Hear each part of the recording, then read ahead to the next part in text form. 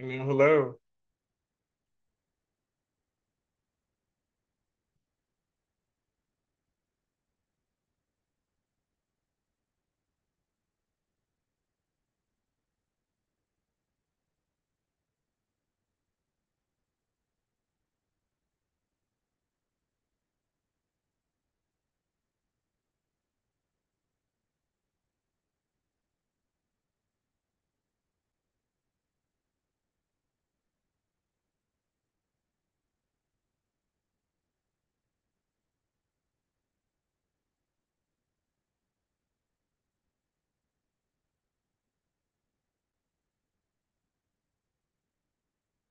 Hey, Kurt. Welcome.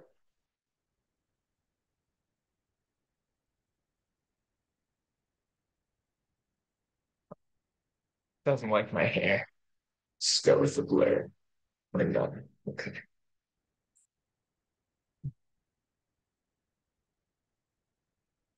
Hello. We'll just wait a few more minutes. There's only a few people signed up for this, so we'll see if anybody else shows up.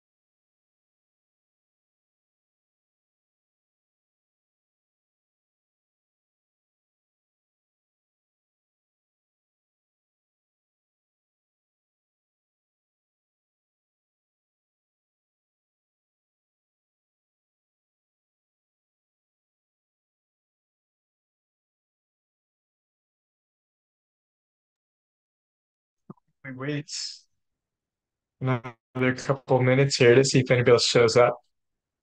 Uh, I'm curious, Kurt, just what brought you here? And yeah, you're on mute, by the way. Uh, yeah, what Well, caught your eye? I, I'm 62 years old, and I Mhm. figured I better hurry up and get moving if I want to accomplish some of the things I wanted to do with my life. Hmm. And I find myself wasting too much time watching YouTube instead of, trying to get things done. Yeah, Trying to get more stuff done today by baking cookies at the same time I'm watching this. amazing. What type of cookies? Oatmeal flaxseed cookies. Sounds delicious. Sounds delicious. And when you say there are things you want to do with your life, is there something in particular that you've really been wanting to do for a long time? Oh, I've got a list of things. Mhm. Um, One of them is a program I've been writing. Um, it's a way to solve math by just using mouse gestures. So like Hmm. dragging and dropping parts of equations to say what you want to do, or Mhm. um, double clicking to something else. So I'm trying to set it up so that you can do math a lot faster than doing it by hand. And Mm, also you have the control to place everything exactly where you want. mm, Anyway, there are some bugs in it. I learned how to program while doing it, mm. but didn't make them think they were in the wrong thing here during this. So anyway, uh, I haven't been doing much with it lately. So I got kind of burned out, I think. Got to Mm. get back and finish it up. Yeah, very cool. We had somebody for a second and then they disappeared. Yeah. Uh, so we'll wait just another couple minutes here again, see if anybody else shows up. All Uh, right. Hope I didn't run them off. sorry. I don't know. Maybe they didn't like being live streamed on YouTube. Who knows? Um, maybe it was just a technical thing. But so are you a mathematician? Is that what you were by trade or what you were for a long time? Actually, I'm a physics professor at Hmm. a community college.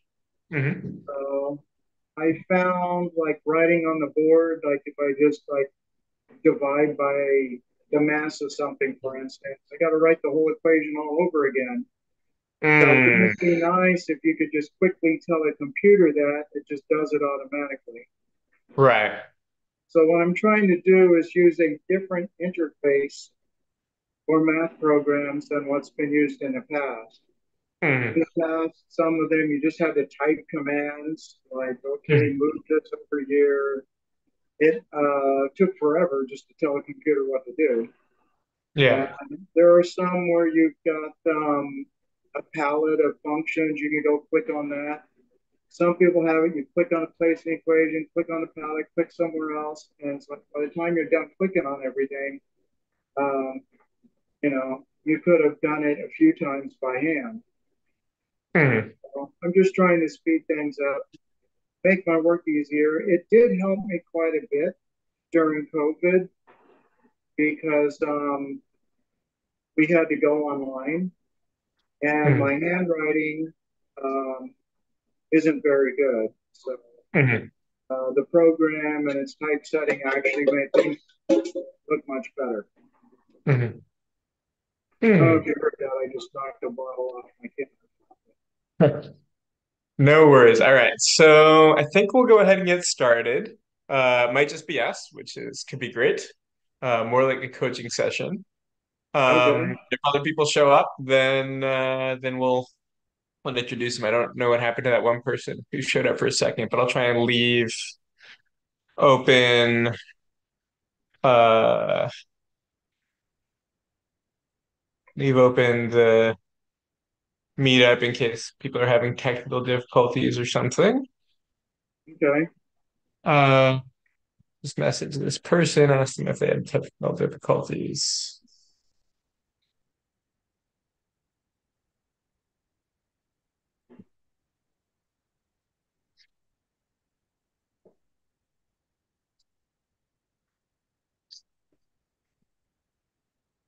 I think I'll go ahead and mute myself for now. Yeah. I got the driver Yeah, running. I'll probably be really talking to you a lot if you're the only one here, but feel free to mute yourself and then go off. Okay. So, I can always unmute. yeah, exactly. So I'll just start by giving a little bit of uh, background on Okay. how I ended up here. Um, I struggled a lot. I struggled a lot throughout my life in various ways.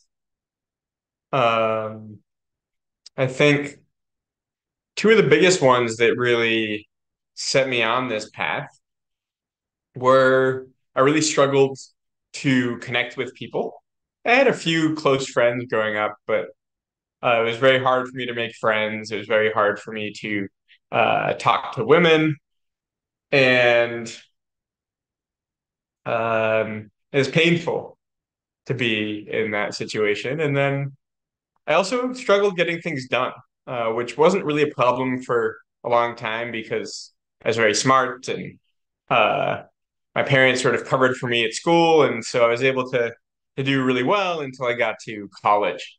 And then all my ability to get things done, to focus, to do something that was really important to me, sort of it all caught up to me at that point, and I was not able to make it through school at that point. I had all these big plans, and I wasn't able to even just make it to class when I wanted to go to class. Simple thing like that was just beyond me at that point in time. And so I spent just a long time dealing with these issues and really trying to make changes. And what I found was this pattern where I would find something, a book or a technique or a therapist or a coach or um, a productivity system, and it would really, I'd get really excited about it, and I would feel it working for a week or a month, and then I would end up going back to my old habits, and it was really tough for me. It was really frustrating. I was putting in so much effort, and things weren't working. And so eventually, what I did was I started looking at what is it that makes some of these things work and some of them not work? And what is it that makes them fail when they fail? And so over the course of, a little over a decade of both working with myself, and I was doing various types of coaching throughout that time. I've been a coach pretty much throughout that time in various different capacities. Um,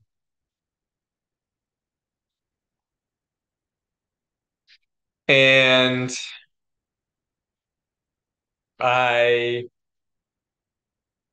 I ended up eventually coming up with this thing I now call the life method, which was just finding these different pieces and ultimately putting them together in something that could create consistent change in myself and in my clients.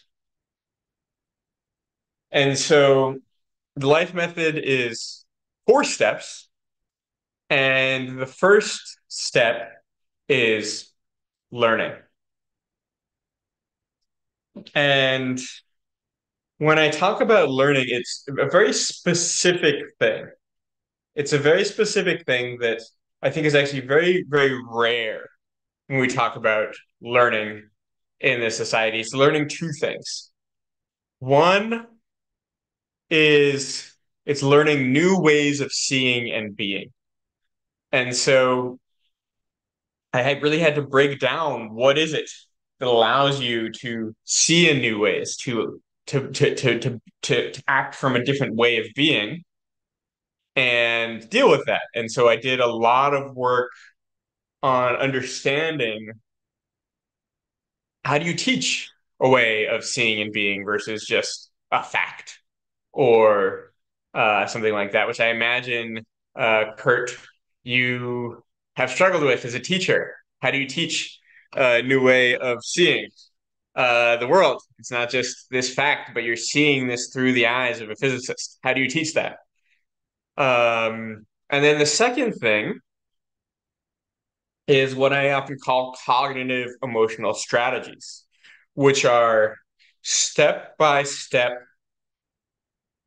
procedures that you can take in your body and mind that can bring you from one way of seeing or being to another way of seeing or being.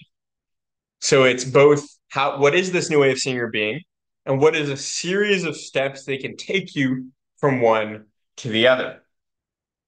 And so I spent a lot of time learning what's often called uh, cognitive process analysis or modeling of understanding what are the steps in people's minds that allow them to do things like be focused or be self-loving or um, be motivated, and learning how to extract those models from people in a way that they could be taught to others.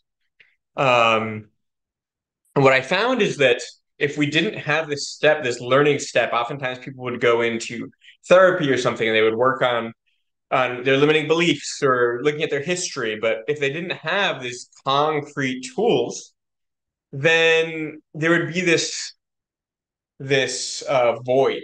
They would feel ready to act in this new way, but they wouldn't actually have the skills and abilities to do so. And so this learning step was really key. And when I started breaking down the things I had learned in this way, for instance, what is it that allows me to go from pressure on myself to motivated? When I really broke down that skill, I found that I had a concrete thing I could work on and improve. But what I found was that even when I had a tool that I knew worked, even when my client had a tool, we know if you use this tool, you'll be motivated. If you use this tool, you'll be self-loving. If you use this tool, you'll be happy. People still had resistance to using the tool. And so that's where the second step came in, which was integrating this resistance, integrating this this thing in you that was preventing you from using this tool. And again, it was really breaking down what was it when I was able to work through this resistance to create an internal shift where I was no longer resisting something. What actually is this? And so I spent a lot of time on this internal process that everybody has called memory reconsolidation, which is a tool you can use to take an emotional reaction you have to it and transform this emotional reaction, transform this internal belief, transform trauma, the subconscious, your parts, however you want to call it, at the root, at the source, so that you could actually change the way you were relating to something. And for me, this was actually huge when I found out that I could take these reactions I had that were self-consciousness or fear and actually change the underlying thing, the underlying memories, the underlying beliefs in a way that I no longer had those reactions. That was huge to me.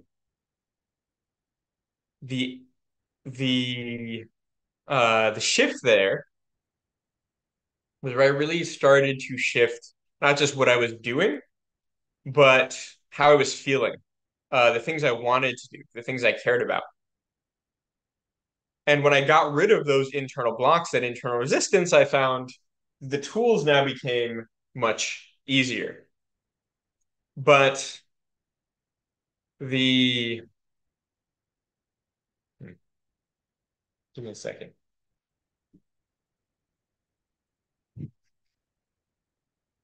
The issue with that was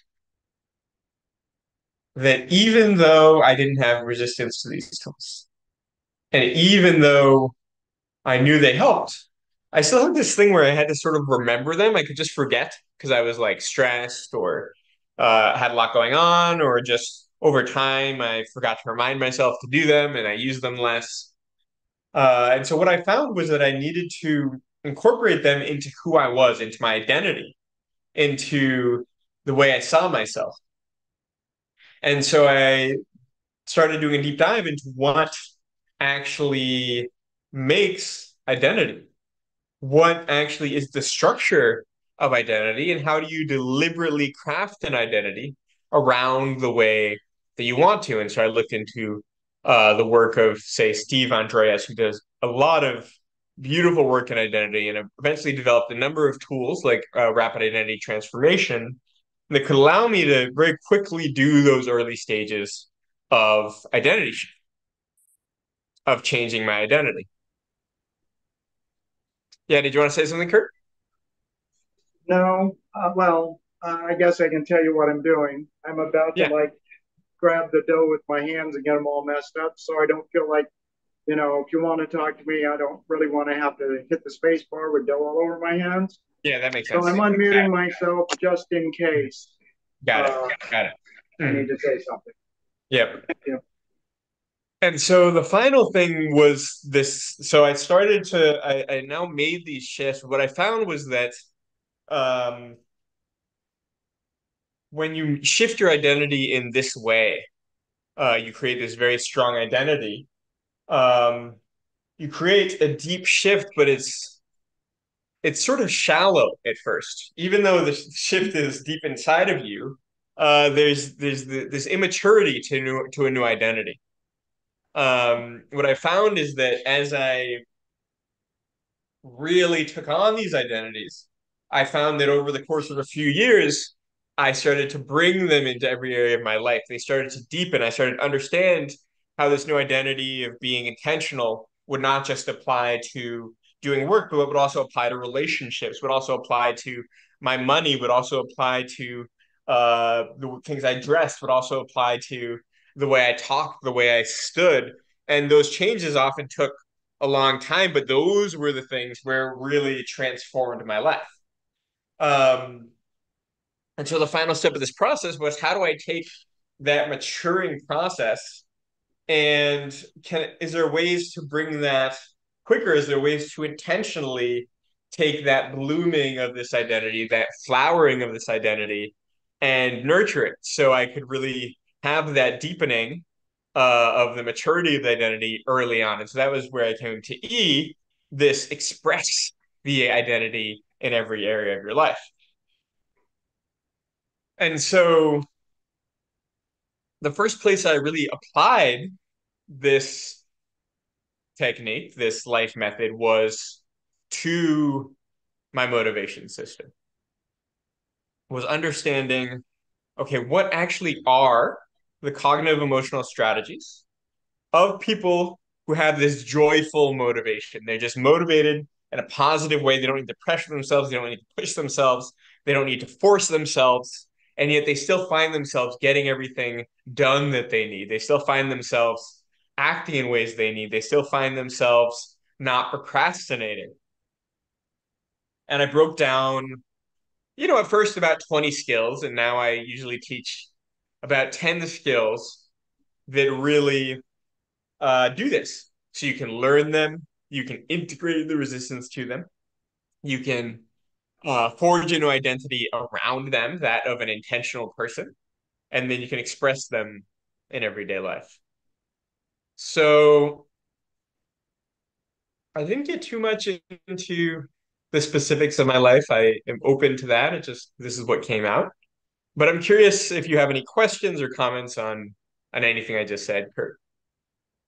Um, I was just curious. Are you like a life coach now? I do. Um, I live at a Buddhist training center called the Monastic Academy for the Preservation of Life on Earth. I run the emerging technology team there, which is trying to create um, technologies that can benefit the world through bringing people and entities and beings towards awakening. And so we're really asking the question as we transition into this new data driven phase of of the world. How do we do that in a way that benefits the world, that reduces suffering and brings people towards enlightenment, the Buddhist concept of enlightenment? And so I run that team. I also do a lot of operations. I'm often referred to as the director of operations there. And I also do this coaching, which is often on this type of stuff, motivation, as well as we'll often go deep into relational issues and deep into to dealing with traumas and things like that. So that's what I do these days. I really love my life. Um, I mostly am doing what I want to do, mostly moving towards having the impact on the world that I want to have. Um, and I do not find these days that my motivation, my procrastination is the limiting factor, the bottleneck on what's stopping me. Certainly, I still have days when I procrastinate or things that I put off a little bit, but uh, I mostly feel happy with my life and I mostly do the things I want to do with it. Now, not everybody, of course, wants to live at a Buddhist monastery and meditate for hours a day and work on software in the ways I do, but I work with clients in all sorts of things in more traditional careers and help them to get what they want as well. One other question. Have you written this stuff down? Do you have a book on it? I have a draft.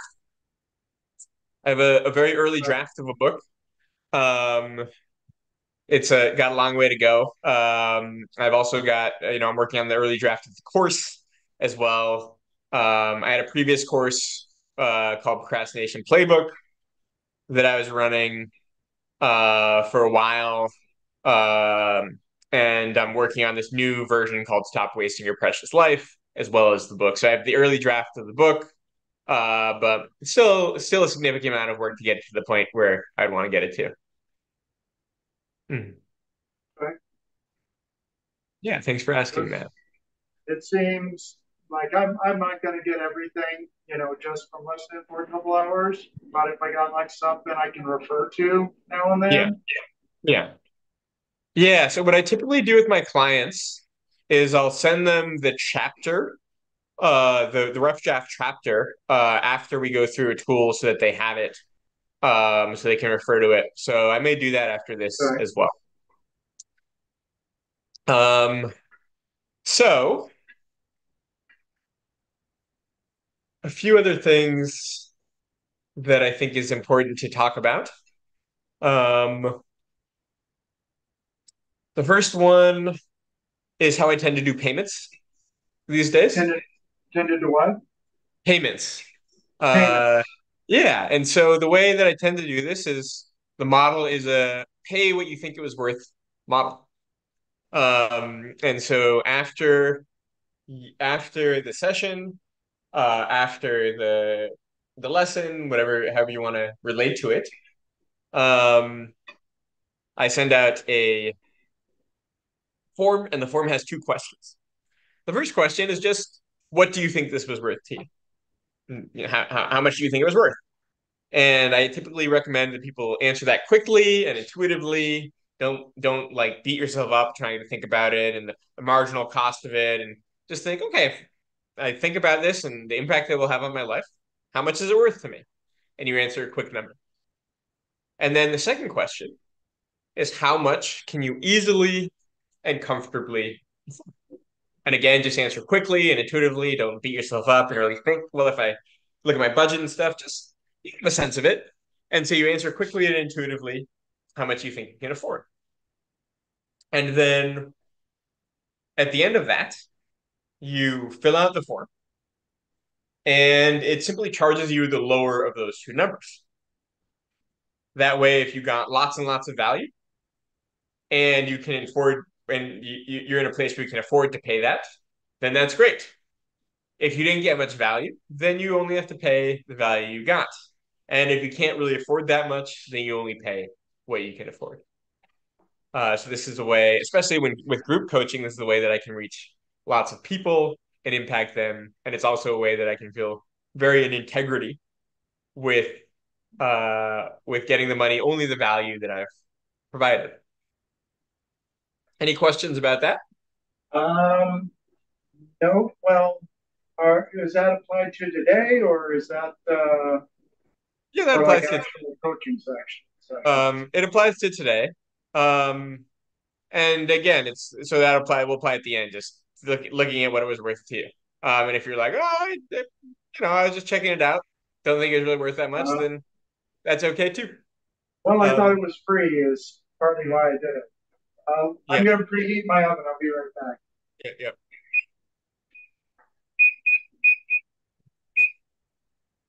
All right.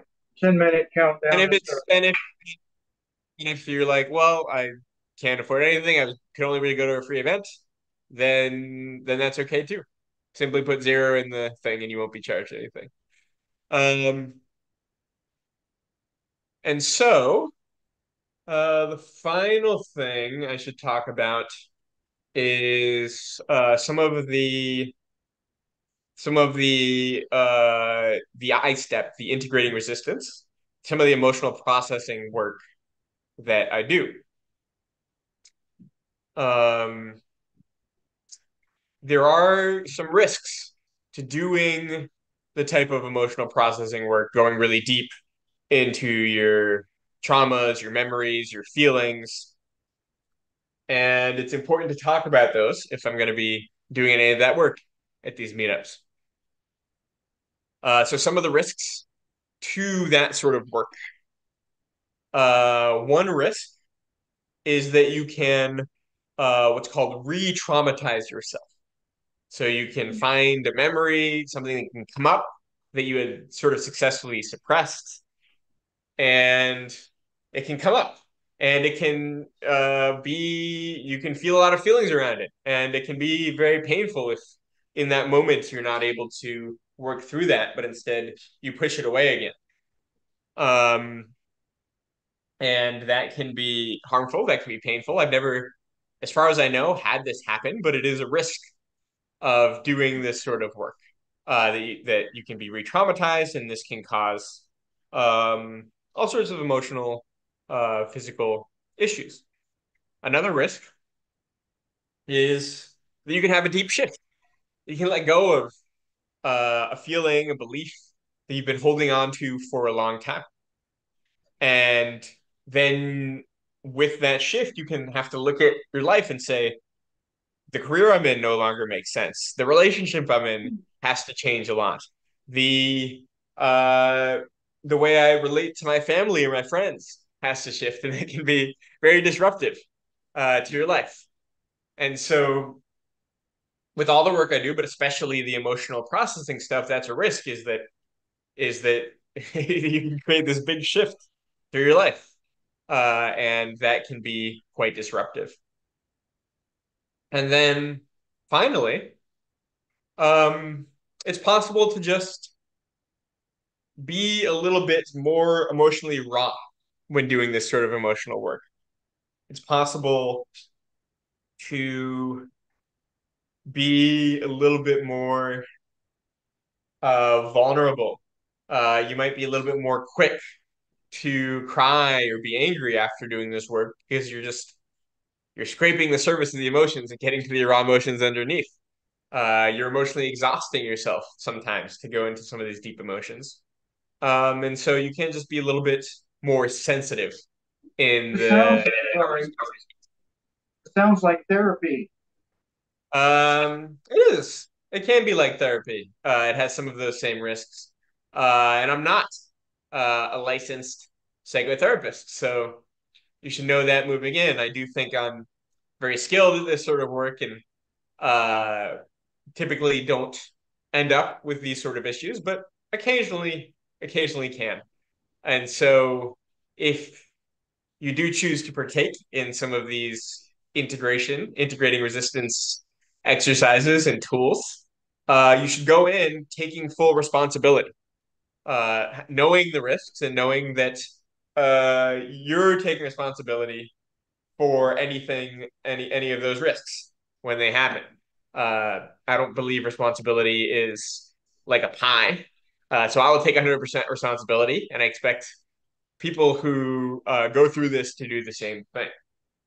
And so the question I'll ask, since you're the only one here, and if somebody's watching on YouTube, of course, you can say in the chat, are you willing to take responsibility? If we go into that sort of work today, are you willing to take responsibility for those sorts of outcomes being a potential thing? Is that something you're ready to take on?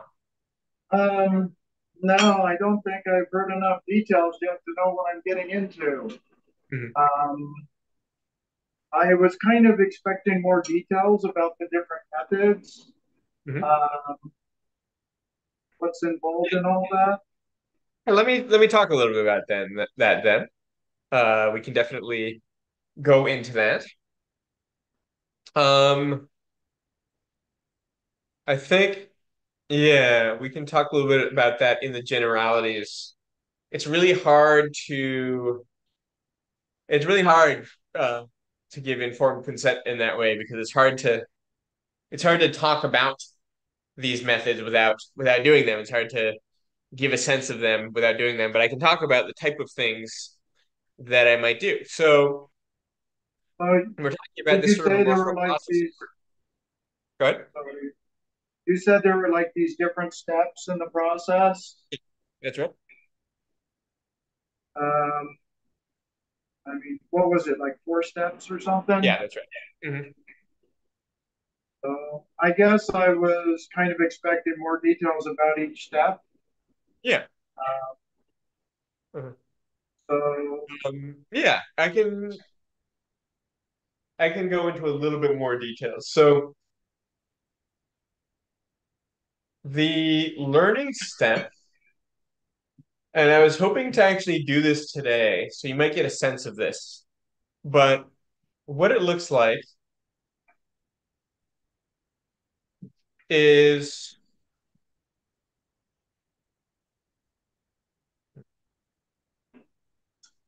maybe the best way to talk about it is is an example. And so when looking at people, let's talk about uh, so one of the things when I was interviewing these people and really looking at what worked for people who had this joyful motivation was that they had this sense of self-love. They had this sense of self-love. And so what I started doing was I talked to a few people who were really good at this, and I extracted what is it that they're actually doing? What's if we slow down exactly what's going on in their body and mind? What is it that allows self-love? And so one of the things we found is that when people have coercive or this pushing, forcing, pressuring motivation, uh, they have an inner critic, and then um, they either work through the inner critic, they just view it as truth, or they try and fight the inner critic. And what we found with the people who had joyful motivation was they worked very differently. Instead of either just blending with the inner critic and saying it's all right or fighting against the inner critic, they came to the inner critic for a place of love. They appreciated it, they loved it, they welcomed it, and they did that in a very clear set of steps. How exactly did they generate that love? How exactly did they express that love to the inner critic? There's a very clear set of steps and tools to do so. And then only once they had loved the inner critic, would they love the part of themselves they were criticizing. And so they would then find it in themselves, love the part of themselves they were criticizing, and really bring that part and welcome that part. And only once they had done that could they love all of themselves and bring this sense of wholeness where they weren't one part criticizing another part. I think I did something wrong, but I'm here, I'm whole, and I'm acting from that. And so there's a very specific set of steps to go from this place where they're criticizing themselves to loving themselves. And there's a step by step procedure you can do to make that shift in yourself. That's the type of thing we're doing. That's the type of thing you're doing in the learn phase. You're learning these very specific procedures that when you do it will bring you from one state to another state. Does that help with getting more specific on that learn step? it's Sure. given me a better idea of it. Yeah. Great, great. It just brings up a question in me. Mhm. Do you have any kids? I do not have any kids. Mhm. Well, I was just thinking of the inner critic and how Mhm. sometimes parents criticize their kids, but Yeah, we still love our children anyway. yeah. You know that Mhm. may not be clear to them at the time. Yeah. Anyways, that's just something that Yeah, that's came to exactly right. That's exactly right. And so it's finding that love underneath the criticism and working exactly with that. That's exactly right. And that is one of the ways you may relate to this thing. In the reverse, you might view this as a little kid who is trying to help you but doesn't know the best way to do so. Which is kind of the reverse, but still. Um, okay, so that's one example of learning. Now let's talk about integration. What does that actually look like? Um, what we find is that this process in the brain called memory reconsolidation is process where two very contradictory things need to happen at the same time. One is you need to be fully feeling whatever you're working with. So if you are insecure, you need to fully be feeling that insecurity. If you are um, angry, you need to fully be feeling that anger. You need to fully be in whatever you're working with. Well, at the same time, you need to fully be feeling the exact opposite, the thing that's questioning, that's fighting against, that's contrary to the thing you're feeling. So you need to be able to simultaneously at the same time feel that nobody loves you and feel that you are loved in order to activate what's called the memory reconsolidation window, which gives you about an hour to learn a new belief, a new schema, a new way of being. And so the processes I have are about very slowly going from really accepting and welcoming this feeling to very slowly beginning to bring in this questioning to where this part never shuts off, right? So if you look at something like cognitive behavioral therapy, one of the dangers with that is that you're just questioning your beliefs right away in this way that can make you fight against the feeling. And then the memory consolidation doesn't happen. You need to both be welcoming the feeling while doing it. And so, an example of this might be you go into a memory of when you're very young and you develop, say, a belief or a sense that um, it's dangerous to express myself, right? Maybe you were getting bullied or something like that. You develop the belief it's dangerous to express myself. And so, in that memory, you can feel, you can see how it's totally reasonable as a kid to feel it's dangerous to express myself. And then while in that memory, you can imagine, well, what else could I possibly, what other meanings could I have possibly drawn? And you can go through that memory and say, well, maybe kids just have a hard time relating and are mean sometimes. It has nothing to do with, in general, it's hard to express yourself.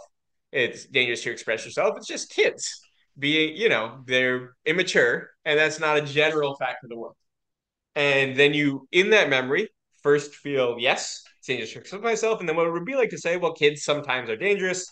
That doesn't mean it's always dangerous to express myself.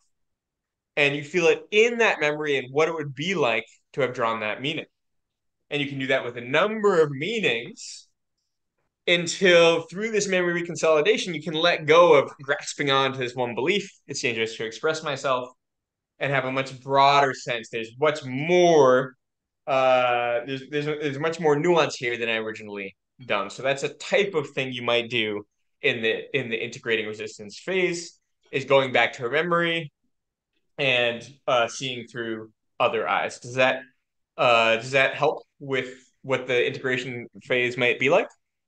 it's getting me a better idea of that. Okay, so the forging into identity phase um, is often about trying to build one of the main things that we find really props up identity is reference experiences. You have a bucket like uh, I'm smart, or I'm a good person, or I'm intentional, or I'm a bad person. And then you have all these reference experiences that you put in that. And the more full that bucket, the stronger you might feel that identity. And so a lot of these techniques are about how can we quickly fill this bucket with examples of how do I behave this way? Do I know how to behave this way? Do I have a reference for being this way? So that not only can I prove to myself that I'm this way, but I can draw from this well in different situations, so I know how to express this part of myself. And so, an example of a technique you might use in this, so there's a few techniques that I tend to use for this 14 identity, but one example is the time travel technique where you can imagine, okay, let's say the quality is this loving intentionality from this place of total love, just acting in a way that intentionally spreads and grows and expresses that love. Okay, let's say that's the thing. Then I might imagine this timeline, and I can go along and see what it would be like if my parents their whole lives grew up with this loving intentionality and had it fully and deeply. And then when they had me, they modeled it for me, they taught it to me, and I grew up from a very young age having all these experiences of loving intentionality, all the way up to where I am now. So I've had, whatever it is, 50, 40, 30 years of my life growing up with this loving intentionality. And how deep would that be? And what would that feel like? How would all those reference experiences fit in to being this lovingly intentional person? And then I might go into the future and say, okay, if I was now growing this loving intentionality all the way to the end of my life, imagining all the experiences I'll have from now to grow in that wisdom as I get older and wiser, to the point where I can imagine the eulogy someone would give me and how they would describe me as this lovingly intentional person and have that as a reference experience that I can now access. And then collecting all these reference experiences into this place, right? And so that's one example of how you might forge an identity very quickly is really creating all these reference experiences through this timeline technique. Um, So yeah, go ahead. I imagine these experiences and it kind of like uh, what becomes something that I tend to think of as almost like a real um, situation that actually happened. Yeah, you don't quite do that. So when we integrate these experiences, it's very important that you don't confuse them for a real situation. And so the way that we tend to integrate the experiences, we do it in such a way that you don't confuse them for real experiences. That being said, there's an off-cited thing that it's very hard for the brain to tell the difference between visualization and real experience, especially if you know how to do the visualization in a way that's very embodied. And so you can get this sense of knowing how to act this way in many different experiences without creating false memories, which is what you want to avoid. Does that make sense? Yeah. And then for the expression phase, this often involves deliberately finding different areas of your life and asking how would this new way of being show up in this area. And so you can do that in the way we just talked about, where you're doing it in an imaginal way, where we imagine different areas and then you integrate all those areas right away. And then there's this step of deliberately changing your environment, relationships, etc., taking clear action steps in each of these areas that will then come back and reflect this new way of being back to you in an entirely new way. And so this is often where we create new systems, do new habits. We have deliberate conversations with people in our life. There's often this process of just creating a list of all the areas in my life where I haven't yet integrated this new way of being, and then you just go through the list and you check it off. And by the end of that, you've cleaned up your whole life in accordance with this. And there's no longer this uh, this distance between your life and this way of being. And this is where it goes from things feel so much better to oh my god, my life has changed completely.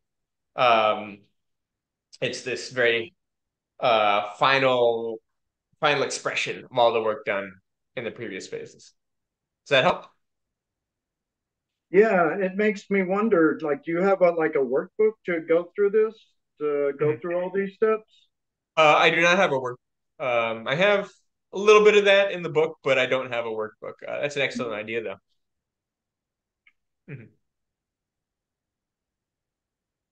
Okay, so I think this is actually a good time at the end of that whole explanation to take a break.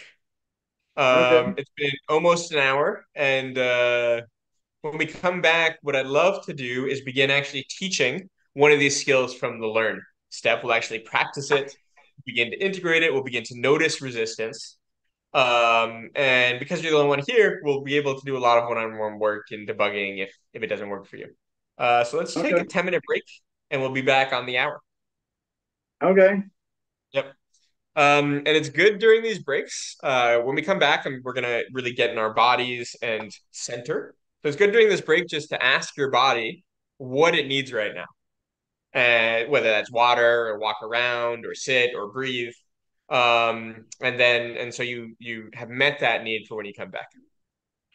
All right, my okay. friend. I'll see you See you. in 10 minutes. All right, thank you.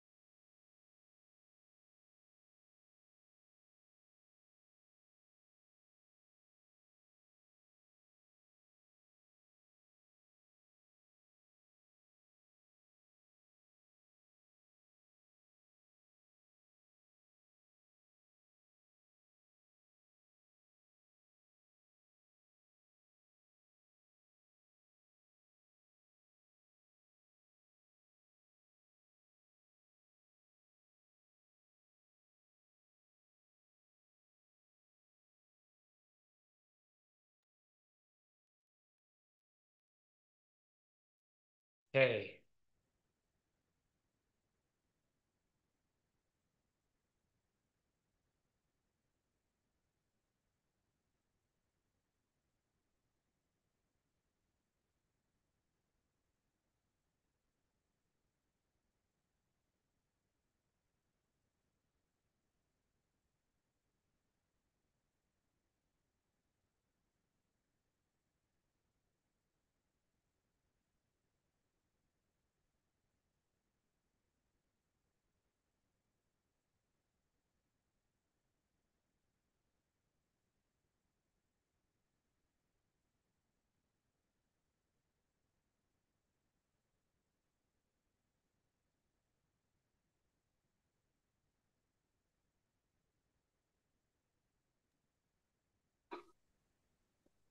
Okay, I'm back.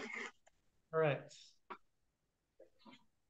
So, having gone through that step, that preamble, really talking about how this all works, what I'd love to do is now go through more specifically this material from Stop Wasting Your Precious Life, which is a represents the work I did into how to apply this process I just talked about to motivating yourself, to doing the things that are most important to you. Um, I'm listening. I just got yeah. things going on around the place, so I gotta Well, clean stuff. so what I'll do first is just take some time to ground before I go too much more into this material. It can be good to get your body and mind into a place that's ready for learning, that's ready for growth, that's not pulled by a million things. And so, what we'll just do is we'll just take 3 deep breaths. Normally, I would do something called the 9 breaths technique here, but I'm just feeling the 3 breaths this time. And on this first breath, you're just going to let go of any tension in your body. So just take a moment to feel your body. You can sit really upright and then relax. And then just notice any tension. And in a moment, you can take a big breath in. And when you breathe out, you'll release as much of that tension as you can in that breath. So just notice the tension. Then take a big breath in. And as you breathe out, release that tension.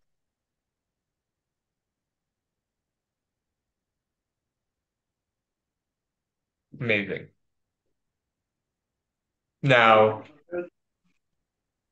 the second breath, you just notice any thoughts and feelings about the past, about the present, about the future, anything you're worried about, anything that you're frustrated about from the past, anything that you're excited about in the future, anything right now that feels like it's taking up mental or physical RAM, uh, or emotional RAM. Just notice anything going on like that. Any anticipations you have, any regrets you have, any annoyances in the present environment. Just notice any of that right now.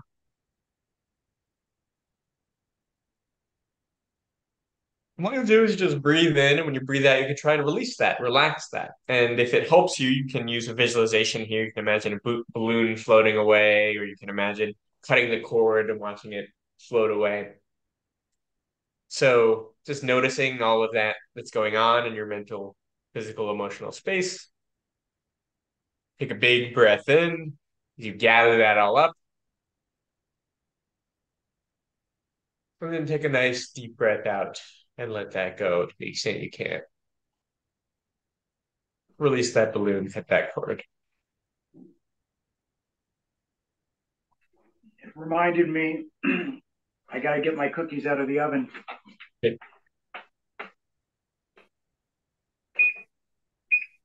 And then this final one is going to be about any sort of identities you're holding on to right now, any ways that you're managing who you are right now. And so this could be who you think you are. This could be your traits, positive or negative, that you think you have, how you see yourself, that you're holding on to right now. This could also be some sort of ideal self you think you should be, something you're trying to live up to. And this could also be any sort of self you're trying to present to the world or to me or to God or to your parents, whatever it is, any social self that you're holding on to. And so just notice any of these selves you're holding on to, your ideal self, your perceived self, your social self. Notice any of these notions you're holding on to. And then as you breathe in, you'll gather that all up.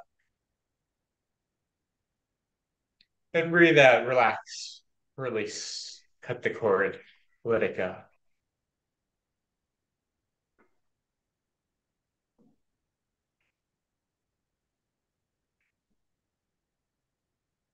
And so hopefully that was very quick. Obviously, you can do this process much slower, spend much more time, but even just that little bit, you may feel a little bit more space, a little bit more time. And of course, this itself is a learning, is a technique you can use before you sit down to work. If you find yourself very prone to distraction, begin to clear out some of that space, settle the nervous system, and be less likely to be distracted. So, the thing I'd like to talk about today is what's called the emotional gear shifter. But before that, I just want to talk briefly about the overarching way of seeing and being here, what we call joyful motivation. Joyful motivation is a way to motivate yourself non-coercively, that is, without pushing or pressuring yourself in a way that works, in a way that matters, in a way that is in alignment with what you care about, in alignment with what is sacred, in alignment with the things that are truly important, and in alignment with the things that actually, I'll say now because we haven't gone through this, but the way we explain it, you also get the things done that need to get done. This isn't some hippy dippy, just do what you feel like stuff. This is a way of relating that gets the things that you actually care about, including doing your taxes, which is obviously the thing you care about, uh, in a way that doesn't require forcing, doesn't require pressing, doesn't require criticizing yourself in an unhelpful way. Of course, you can criticize yourself in a helpful way, in a way that's coming from love. It doesn't require criticizing yourself in an unhelpful way. And do it. And the way it works is by recognizing that in every impulse you have, in everything that you do, every desire, every uh, thought, every feeling, every sense, every intuition, uh, there is at least a core, a grain of the sacred, of the deepest, truest thing that you value in each and every moment. And so this type of motivation, this is not the only type of motivation that is skillful, that is useful. This is a very particular type of motivation that works through going deep into the parts of yourselves that you normally reject. But this type of motivation uh, works in this principle of intentionality. It's doing what you want, when you want, in the way you want, while in connection with your deep wisdom. And so it's taking any of these desires, these feelings, these things, and finding a way to connect it to one, this intentionality, this choice, and two, to this deep wisdom. And so the tool we're going to talk about today is what to do when your emotions have uh, sort of taken a life of their own. There's various emotions that people might have that can take over. So, sort of this depression, this emotional malaise is one. Deep sadness, anger, or annoyance is a common one where people just get taken over. Um, Even some people have lots of trouble with like joy or mania.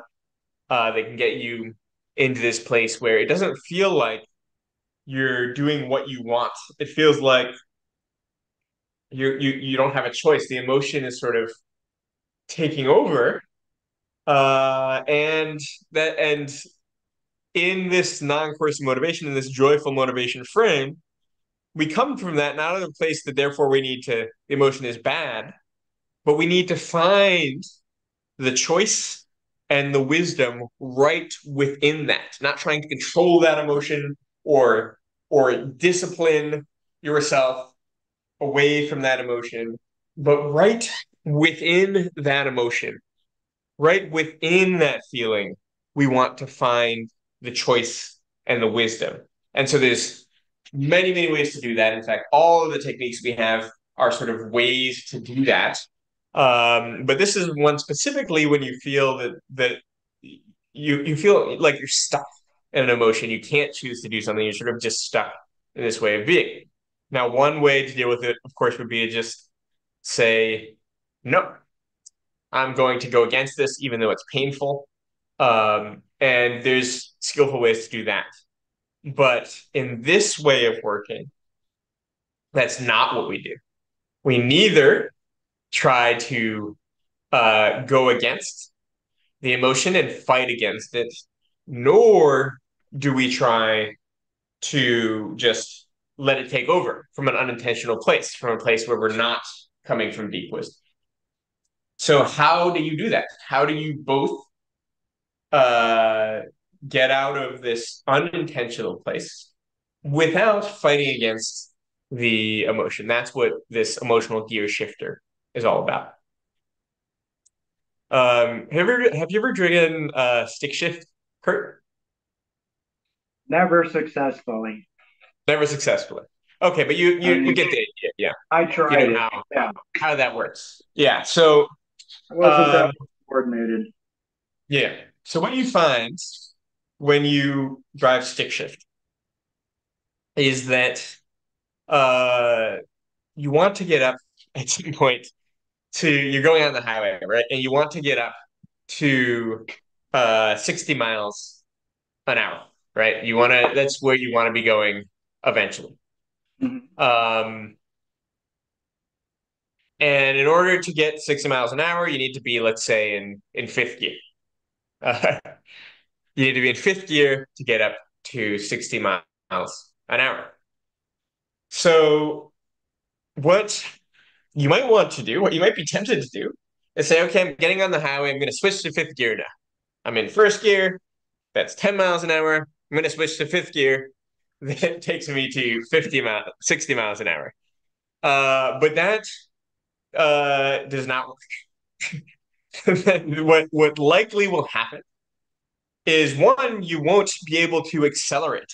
The thing that the when you're at fifth gear and going 60 miles an hour, that's because you've gotten up to that speed, and then fifth gear can take you up there. But fifth gear doesn't have the traction to get you up to 60 miles an hour. So one, it's just uh that gear doesn't get you up there, and two, you're probably going to grind too hard. You're kind of going to break the gears because you need to go through all the other gears in order to get to 60 miles an hour. You just your car is not built to go from first gear to fifth gear. You need to go through second gear and then take that speed up, and then third gear, take the speed up, and then fourth gear, and then fifth gear when you're ready. And what you find in the self improvement space is a lot of people are telling you to go from first to fifth gear. They talk about these peak states, and you like stand up, and you're going to start like waving your arms and get yourself in this peak state, and then you're going to be able to motivate yourself. And what people find is that that's not really a sustainable strategy. It often burns out their engine, or it just doesn't work. They just don't have the speed to sustain that peak state when they get to it. And so the emotional gear shifter is different. The emotional gear shifter is, instead of going from first to fifth gear, it gives you a repeatable procedure to shift the gear into the next state that is more intentional than this one, is closer to deep wisdom, and is more about helping you do what you want to do, when you want to do, in the way you want to do it. So that's the sort of metaphor I often use to introduce this tool. In a moment, I will actually practice the tool. We'll go through the steps. But do you have any questions about anything I just said? No, I think I understand it. Um, I know the concept of using the different gears Hmm. and how Hmm. you need certain torques to start out, and then as you Yeah, go faster, you've got to be able to be in a gear that can handle going faster, but it doesn't have exactly right. the torques you used to need. Exactly right. And so the key principle to this tool, and one of the hardest parts to learn, this is the one that takes the most practice, is this idea of the nearest intentional state. And so what I want you to do is I want you to think of a a time that you've been in an emotion. And in what?